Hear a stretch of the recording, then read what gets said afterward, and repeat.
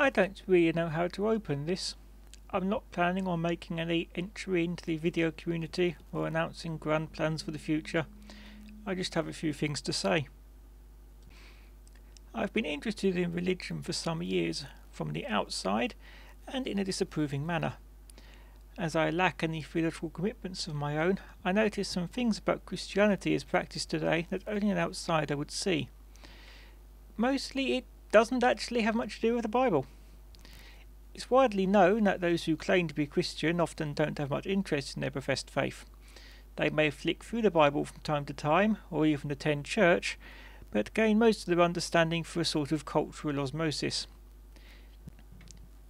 This is a source of amusement to atheists, and of some distress to the more devout Christians, who express much concern over the matter of just how to define true Christian, and devote a great deal of effort to combating these falsehoods or unbiblical teachings. It's become something of a cliché in atheist circles to pick one of the sillier verses of the Old Testament and point out that this is ignored today. I am not going to do that. Quite the opposite. Even among the stricter forms of fundamentalist, not to mention the politicised aspect of the faith, the religious right, a lot of their most sacred beliefs owe little, if anything, to their holy text. And this is something that needs attention drawn to it, both as a way to expose a potential weakness of the religion, but also from the perspective of the Christians. After all, if you're going to be a Christian, you might as well do it properly. It seems appropriate to start with something seasonal. Christmas. I hate Christmas. I hate everything about it. The socially obligated spending, the inevitable reception of DVDs with films I've already seen, the forced merriment, the family arguments over an appropriate level of festive decoration, the desperate rush to buy that last oversized turkey, the sickeningly sweet Christmas films, and above all the emptiness of it all. It is a celebration of itself, lacking any foundation. Some traditionalists talk of it as a celebration of Christ's birth, but just how much of Christmas is really about that? As holidays go, Christmas is a bit confusing. It incorporates ancient traditions, modern traditions, ancient traditions which were forgotten and then revived, traditions which no one can trace anymore, and a lot of misconceptions about where these traditions come from. It will be quite an effort to exhaustively list all of them, so let's just focus on the important question. How many are Christian in origin? How many of those are from the Bible? And how many of them are entirely unrelated? We can start with the name. Christmas. A contraction of Christ's Mass, where Mass refers to a traditional church service. That was easy. It's not from the Bible, but it's certainly Christian. What about the date? Not so much. The Bible doesn't specify a date for the birth of Christ, not even a year. If you assume all the stories are true, which is pretty silly, then you will see that the birth must have been before the death of Herod the Great, who died in 4 BC. Straight away we can see that the calendar isn't going to be much help here. The Bible doesn't contain any directive to celebrate the birth of Christ at all, so there is no reason to include a date. Early Christians didn't celebrate Christmas. It wasn't established until the 4th century.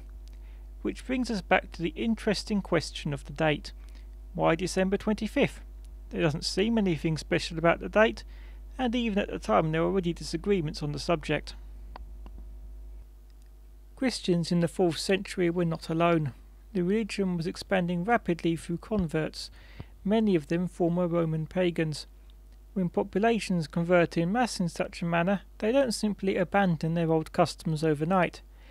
They reform their traditions to conform to the new religion. Temples to pagan gods are converted and sanctified as churches.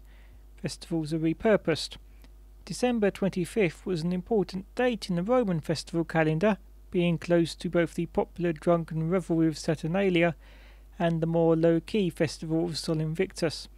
The party plans are already laid, and people weren't going to give up their festival just because the religion changed, so December 25th it was. That's name yes, date no. How about some of the others? Start with the obvious seasonal imagery. Snowflakes, snowman, penguins. There's little point in researching any of that. It's clearly not biblical. The same goes for the clearly modern, like the worthless kitsch of Christmas movies. Food, wine, these things are mentioned in the Bible, but not in any manner relating to the Nativity story, and the only feast mentioned is the Last Supper. That's not Christmas. It had its own traditional celebration. Keep reaching. Candy canes, often said to be symbolic of the purity of Christ's sinlessness and the blood that he shed. No. Invented in the 19th century, certainly not biblical, and any symbolism that they may have was certainly added after the invention. Presents. To most people, the best part of Christmas, unless you get socks. There are presents given in the Nativity story according to the Bible, which is where Christians claim the tradition came from. But the Bible doesn't say to celebrate by giving presents, and the tradition is more likely to be another piece of Saturnalia, repurposed along with the date. So maybe Christian, but probably not. The nativity scene and associated play. Well, straight out the Bible with that one. It does involve hybridizing the two gospel accounts together, but undeniably biblical. Family get-togethers. Not from the Bible. Decorations. Again, not from the Bible. These are traditions, but there's nothing inherently religious in them, let alone biblical. The tree. Something of a confusing point here. The Christmas tree is an ancient tradition and a modern one. It became popular only in the 19th century, but had been a feature on and off for centuries before as a more local tradition, mostly around Germany. It wasn't in the 19th century that it went from local tradition to a worldwide phenomenon. It goes right back to pre-Christian times. It's yet another pagan celebration repurposed to Christian ends. But is it in the Bible? Surprisingly, yes. The decorated tree goes back so far, it's not only in the Bible, it's in the Old Testament. Jeremiah 10, abridged. Do not learn the ways of the nations, for the practices of their peoples are worthless. They cut a tree out of the forest, and the craftsman shapes it with his chisel. They adorn it with silver and gold. They fasten it with hammer and nails so it will not fall. No amount of reverb will ever make me sound godly. That's the Lord himself saying in no uncertain terms and quite clearly not to decorate any trees.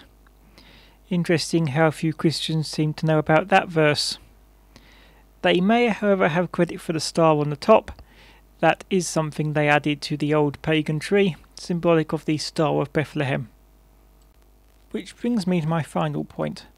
By now it should be apparent that if one were to take Christ from Christmas, then the holiday wouldn't actually change noticeably.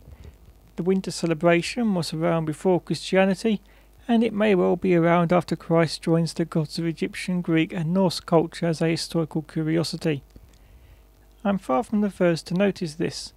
With all these seasonal talk of the war on Christmas, I'd like to draw the focus to an actual war on Christmas, one waged by Christians, led by this man, the ridiculously devout Puritan Oliver Cromwell. Following his victory in the English Civil War in 1651, England was under Puritan rule until the restoration of the monarchy in 1660. Puritans did not approve of Christmas.